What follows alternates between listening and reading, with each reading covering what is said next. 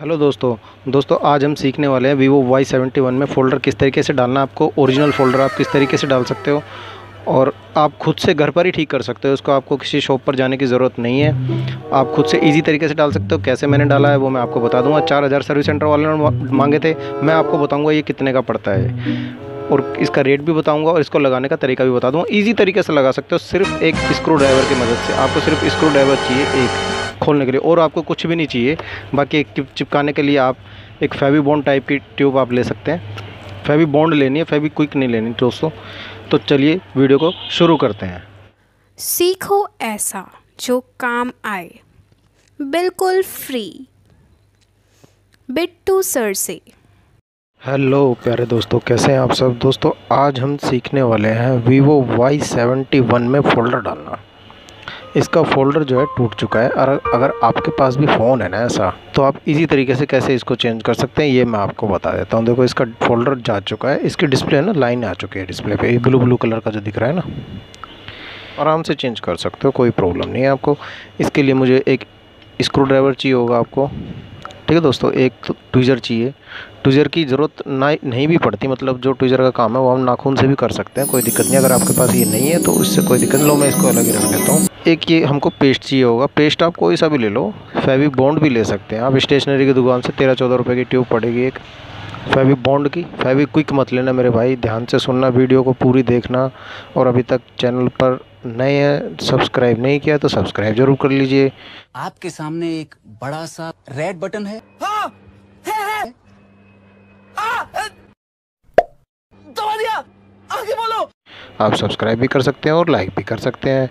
और दोस्तों एक चीज़ और, फेवी बॉन्ड ही लेना भाई, फेवी क्विक मत लेना। फेवी क्विक जो 5 रुपये की आती है ना, एल्फी टाइप की जो होती है वो लिक्विड सा, वो नहीं लेना आपको, बिल्कुल मत लेना उसको। सिर्फ आपको फेवी बॉन्ड ले लेनी है, इसकी निकाल लीजिए। देखो आप किसी भी शॉप पर जाते हैं ना, मैं कुछ बातें आपको बताऊंगा रिपेयर करते करते, जो कि आपके बड़े काम की होने वाली हैं। आपको क्या, आप जिस भी दुकान पर अगर जाते हो तो वो पहली बात तो इसके देखो पैसे इतने मांग लेगा, कहेगा भाई 2000 रुपये लगेंगे, 2500 रुपये लगेंगे, पूरा फोल्डर डलेगा, पूरी डिस्प्ले डलेगी, पूरा कॉम्बो, पूरा सेट, पता नहीं क्या क्या आपको समझाएगा वो। और इस तरीके से इसका फ़ोल्डर मैं आपको बताऊँगा अभी कितने का पड़ेगा। बहुत सस्ता फ़ोल्डर आता है दोस्तों, आप खुद चौंक जाओगे कि इतना सस्ता फ़ोल्डर आता कैसे है, और फिर ये इतने पैसे कैसे मांग लेते हैं लोग बाग। तो लगाने की टेक्निक के पैसे मांगते हैं, 1000 रुपये फालतू मांग लेते हैं, 1200 रुपये। तो वो आपके पैसे बचने वाले दोस्तों, ध्यान से देखते रहना। बस जल्दी से आपको मैं बता देता हूँ। सबसे पहले सिम ट्रे निकाल लीजिए इसकी। इसके बाद हमें बैक कवर खोलना। बैक कवर कैसे खोलना, आपके पास नाखून तो होंगे ना भाई दोस्तों। ये जो नाखून है ना, जो हमने बढ़ा रखे हैं, ये खुरपे हैं हमारे, इन खुरपों से ही काम करते हैं भाई। क्योंकि देखो अगर आप किसी दुकान पर जाते, किसी शॉप पर अगर जाते हैं, तो वो चिमटी विमटी लगाएगा ऐसे। ये ट्विज़र है ना, ट्विज़र, ये ट्विज़र से खोलने की कोशिश करेगा, आपकी बॉडी वगैरह तोड़ देगा। और फिर आप कहोगे भाई तूने ये क्या कर दिया, ये बॉडी तोड़ दी। फिर वो बहाने बनाने लगेगा। वो ये नहीं बताएगा कि नया सीखा हुआ बंदा, वो सीधा ही कहेगा कि वो कुछ ना कुछ टूट ही जाता है जी। खोलते हैं तो मोबाइल है, इलेक्ट्रॉनिक चीज़ है, कुछ ना कुछ वो अपने आप का बचाव करेगा। तो देखो नाखून हो तो यहाँ नाखून डाल लीजिए कोने में, है ना।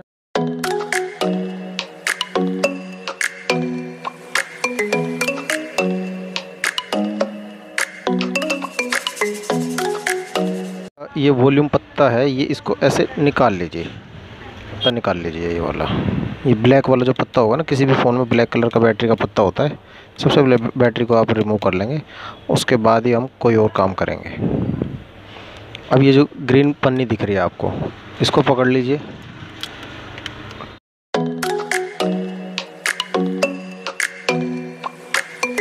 ये बोर्ड का पत्ता, ये बोर्ड में लगा हुआ है, नीचे का सब बोर्ड है, चार्जिंग वगैरह के लिए ये पत्ता लगा हुआ है।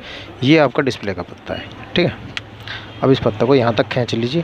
तो काली काली जो टेप है ना, इस पर इस टेप को भी हटा ही लीजिए आप। ये देखो हट गई ना। अब ये पत्ता आपका फ्री हो गया, मतलब डिस्प्ले आपकी फ्री हो चुकी है। अब शेविंग ब्लेड जो होती है ना, उसको आप डालना इसके साइड में ऐसे, फोल्डर के साथ साथ ऐसे उठाना। शेविंग ब्लेड से उठाओगे तो आराम से उठ जाएगा, कुछ भी लगाने की पूरा फोल्डर के इसको उठा लीजिए ऐसे। ये याद करके निकाल लेना दोस्तों, इसमें से बहुत काम की चीज़ है ये डस्ट को जाने से रोकती है, ठीक है दोस्तों। ये जाली होती है, स्पीकर की जगह पे लगी होती है। इस ट्विज़र लेके इसको बिंदास साफ़ कर लीजिए, कोई दिक्कत नहीं है दोस्तों। आप दुकान वाले से भी बेहतर तरीके से फ़ोल्डर लगाना सीख जाओगे। सीखना क्या है, अपना खुद का फ़ोल्डर तो कम से कम ठीक कर ही लेंगे। एक काम की चीज़ बता रहा हूँ दोस्तों, ये जो कैमरा है ना, देखो इसका लेंस है इसके अंदर, इस पर या उंगली टच नहीं होनी चाहिए, हाथ टच नहीं होना चाहिए बिल्कुल भी, नहीं तो फिर आप जो सेल्फी वगैरह लोगे ना कुछ भी, वो धुंधली धुंधली आएगी और फिर कैमरा ऐसा बुरा दिखाई देगा। वो फ़ोल्डर लगाना बता देता हूँ आपको मैं जल्दी से। सबसे पहले ना फ़ोल्डर को लगा के ना एक बार इसमें लगा के ना, ताकि आपका नुकसान ना हो। फ़ोल्डर जब हम ख़रीदते हैं तो पेस्ट करने से पहले आप चेक कर लीजिए उसको।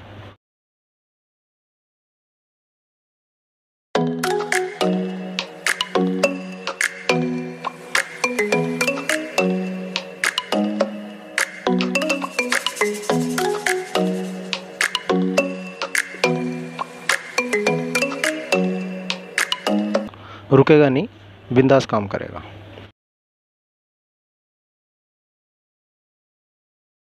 आप इसमें पेस्ट लगा लीजिए, तो लगा लीजिए इस तरीके से।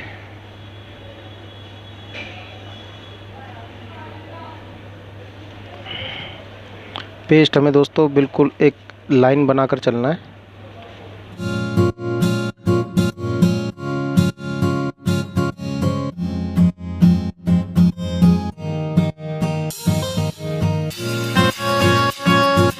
की जाली है ना, याद करके आप ये लगा दोगे इसमें, ठीक है दोस्तों। ये स्पीकर की जाली है इसकी, है ना, ये स्पीकर की जाली इसमें फिट कर दीजिए आप, जैसे आपने दूसरे पुराने वाले फ़ोल्डर में से निकाली थी, है ना। अब इसको पकड़ के आप लगा दीजिए। ये स्पीकर की जाली अगर नहीं लगाएंगे ना आप, तो बिगिनर्स जो सीखने वाले हैं मोबाइल रिपेयरिंग, वो अक्सर ही गलतियाँ कर देते हैं। अगर नहीं लगाओगे ना दोस्तों, तो फिर उससे क्या होगा कि सेट जो है बहुत भद्दा दिखाई देगा। तो ये जाली जो है ना लगनी बहुत ज़रूरी है दोस्तों, इससे फिनिशिंग आती है। उसको इस तरीके से यहाँ लगा देंगे। बैटरी के नीचे गमिंग होती है, वो अपने आप चिपक जाएगी एकदम परफेक्ट तरीके से। मैंने आपको बताया, रिपेयरिंग शॉप पर जाओगे ना, वो ये सी होगा। रख के फिर ऐसे इसके ढक्कन को आप लगा दीजिए। पूरी वीडियो आपने देख ली ना, अब आप अपना फ़ोल्डर लगा सकते हैं। फिर इस वीडियो को दोबारा से देख लेना, बड़े प्यार से लगा सकते हो दोस्तों, कोई बड़ी बात नहीं है। घबराने की कोई बात नहीं होती दोस्तों, एकदम बिंदास काम होता है, इसी तरीके से लग जाता है। अब ये जो पेस्ट लगा है ना, इसको उंगली की मदद से ऐसे साफ़ कर दीजिए किनारी पे, हल्का हल्का। अगर जो पेस्ट देखो बाहर पेस्ट आ जाए कोई बात नहीं फालतू, मगर अंदर पेस्ट ज़्यादा नहीं जाना चाहिए। ये भी रहता है शक के भैया कोई चीज़ चेंज ना कर दे, कोई घबराहट भी रहती है कस्टमर को कि कहेंगे डाटा लीक ना कर दे मेरा, या कोई चीज़ चेंज ना करे। ये भी पंगा रहता है शॉप के लिए ना, टेंशन बनी रहती है। तो इससे अच्छा आप खुद ही कर लीजिए। अब इसका फ़ोल्डर बताया था दोस्तों कितने का आया है। ये फ़ोल्डर मुझे पड़ा है, आपको देखो जेन्युइन क्वालिटी का है ये। इसे आप ओरिजिनल की कॉपी बोल सकते हैं, ओरिजिनल ही है ये फ़ोल्डर एकदम, ठीक है दोस्तों। और ये ओरिजिनल फ़ोल्डर ये कितने का पड़ा है बताऊँ? ये आपको पड़ा है सिर्फ 900 रुपये का। एक इसी में है ना, एक हल्की क्वालिटी का आता है टच वाला फ़ोल्डर, बहुत हल्का होता है वो 750 रुपये का पड़ता है। मगर वो मैं लगाऊंगा नहीं, क्योंकि कस्टमर को परेशानी आ जाएगी। कस्टमर 1-2 महीने बाद शिकायत करना शुरू कर देगा।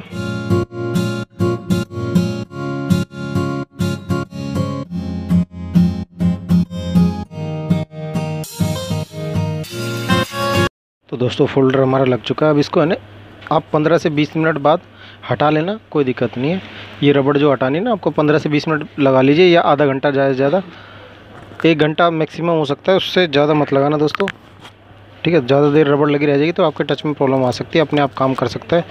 फिर आपने सुना होगा वो घोस्ट टच, वो घोस्ट टच कुछ नहीं होता। वो टच अपने आप इस तरीके से काम करने लग जाती है कि अपने आप काम कहीं भी टच हो जाएगा। अब ये देखो दोस्तों, ये जेन्युइन काम कस्टमर का मैंने करके दिया है। ये सर्विस सेंटर गया था इस काम के, इससे 4000 रुपये मांगे थे, मगर इसने कराया नहीं। तो इसका काम मैं ऐसा कर दूंगा कि याद रखेगा, ठीक है दोस्तों। मिलते हैं फिर नेक्स्ट किसी वीडियो में, तब के लिए दोस्तों टाटा बाय बाय।